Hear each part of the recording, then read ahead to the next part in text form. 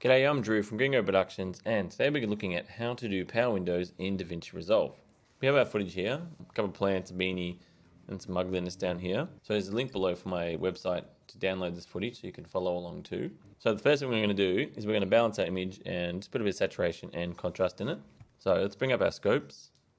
And as you can see, we have a little overexposure here, which is this area here.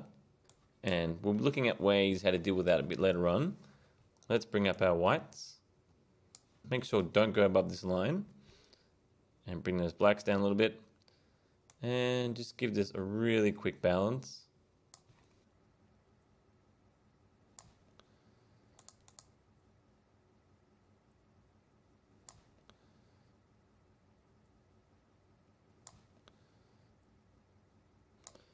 And fix those mids up.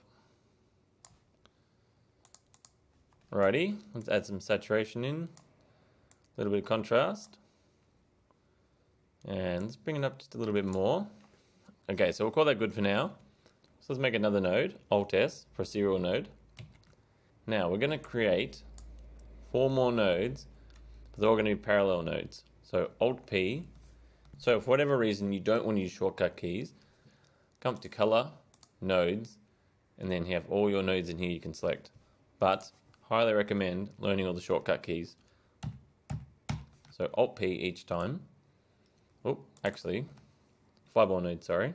So we'll call this one square. Let's bring up this area here to be a little bit more brighter. But the problem is if we bring this up even more, this is going to blow out even more.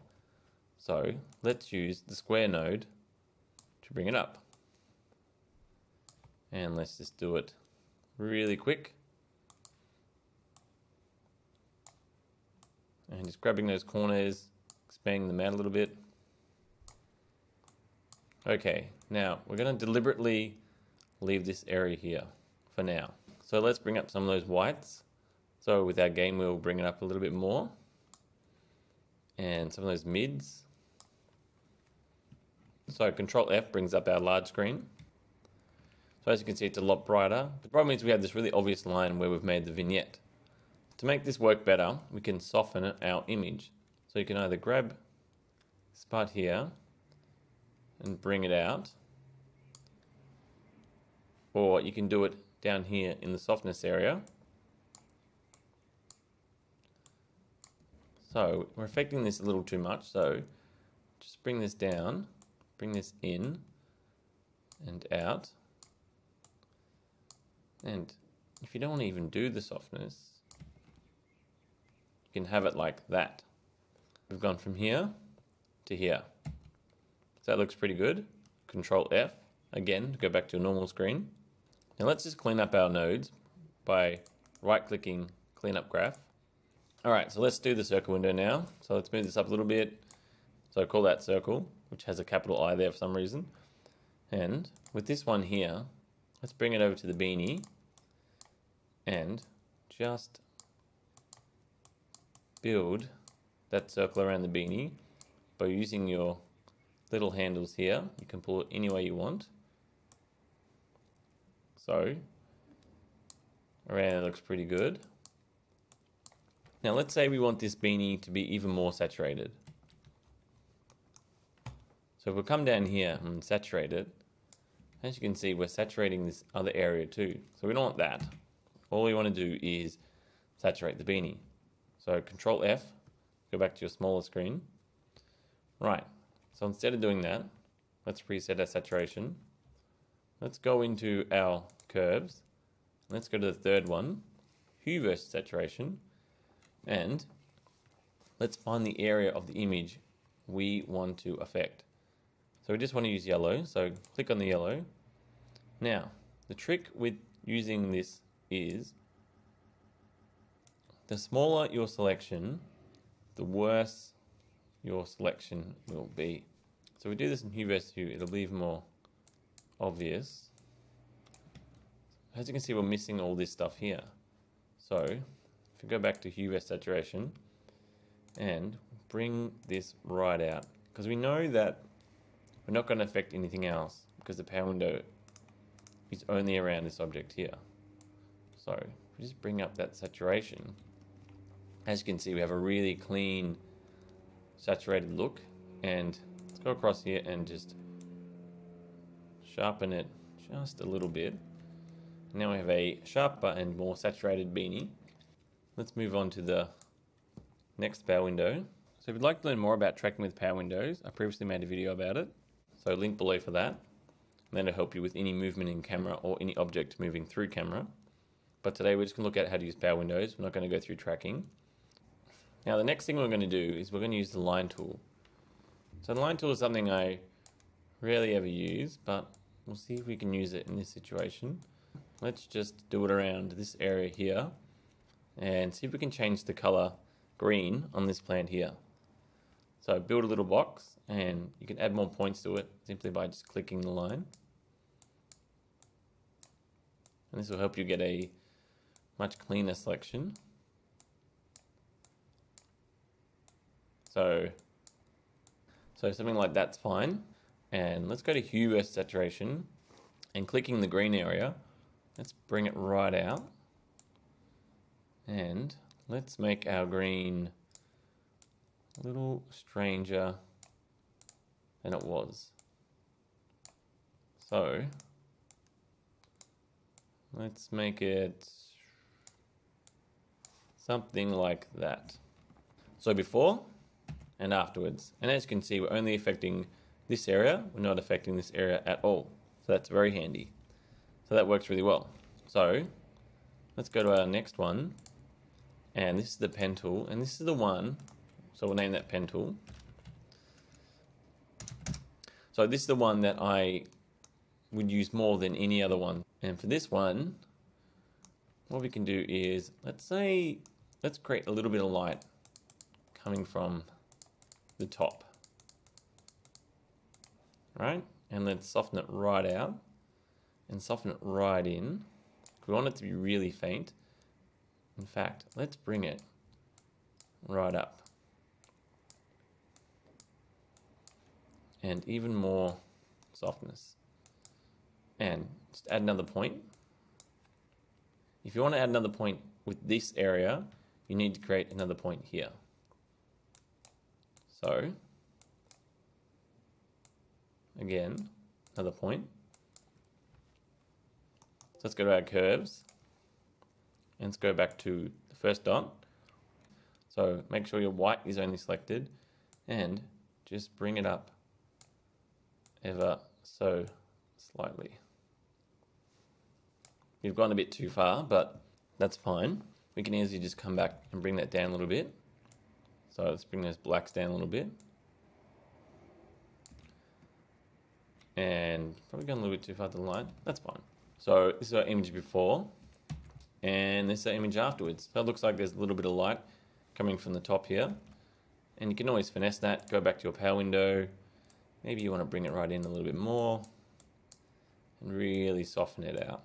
The softer the power window, the more natural it will look. So from here to here. Very simple. So for our last one, this is the gradient power window. So naming that gradient. And this one here just makes a gradient. So whatever way the arrow is facing, that's the way your gradient is facing. So if you want to see what your selection is, you can either press Shift H, will bring up your selection. Again, if you don't want to use shortcut keys, come up to View, Highlight, Highlight, and that will show you it. But again, I would recommend using the shortcut keys. The longer the arrow, the softer the gradient. So we're going to go quite soft, say about there. So with this gradient here, let's darken this area and then keep this area bright. Let's just bring our gamma down and our gain down. And bring this forward a little bit more. We've gone from this image here to this image here. So it starts off dark and gradually gets lighter. And of course, you can always just turn this gradient around and it works in reverse. So darker to lighter. But since our source of light is coming from this area, then let's just make it a bit like that. So there's actually one more power window that we can use, and that's an outside node. So let's go back to our circle and then Alt-O for an outside node. And an outside node is everything that is not selected in this area here. Let's go back to our outside node, double clicking, and let's take all the saturation out. As you can see, anything that's outside this node is desaturated. But because we're working in parallel nodes aren't affected by other parallel nodes. So if we wanted this effect, what we'd do, come down here, turn this node off, and turn that node off, and turn that node off. So now you have this image here all by itself. And of course, you can always put on other nodes that you want. So you want the gradient back on, just chuck the gradient back on. And maybe you like to look at the plant, come to a plant node and click that back on. Or maybe you just want the pen tool on. So that's a few different ways on how to use power windows. If you don't want the outside one, you can just turn that off or simply just delete it. And we should fix this area up here. So let's make another parallel node. So Alt-P. So let's use the pen tool, because that is the best one. Let's make a simple mask around it.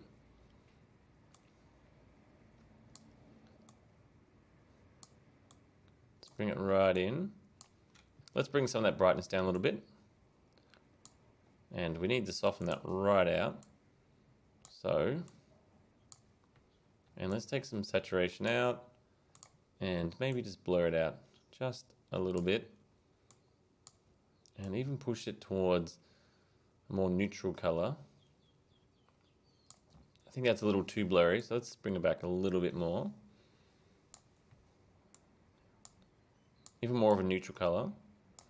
And try to get some of that orange out. And there you have it. So that was beforehand, and then that's afterwards. That really makes the eye go over here, not here. But as you can see, we're a little bit iffy here. So again, just bring it out and just softening it right out just to help with the overall look of your image. So maybe it's a little too blue around here. So just bring it back just a little bit. There you go. So it's looking a lot better. And of course we can make targeted selections with this one. So let's go back to our hue versus saturation. Find the area we want to desaturate. And then just bring it down a little bit.